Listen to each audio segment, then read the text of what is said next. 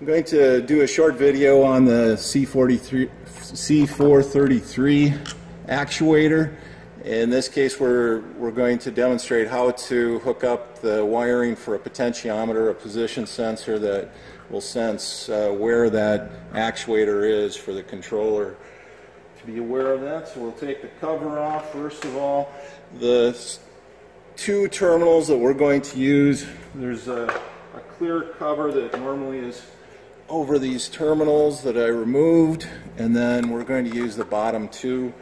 You could use these two, but you also could use this one and that one as an option.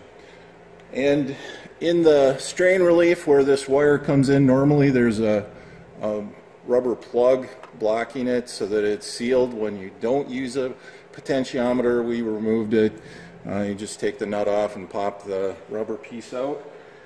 So we'll feed our wires in, being careful not to short out on the line voltage connections that we have here. Probably should flip the breaker off on that so it's not operating.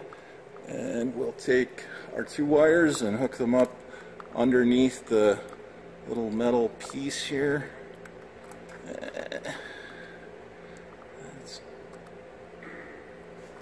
Maybe I gotta loosen them a little more.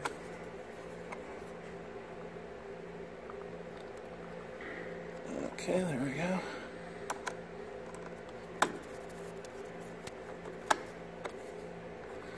And my other wire.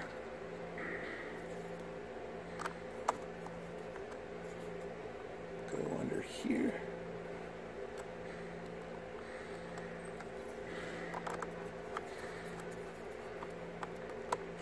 And there you go. So that's the gland would get tightened up to seal up well, but that's basically it, and then you're ready to calibrate with your control software.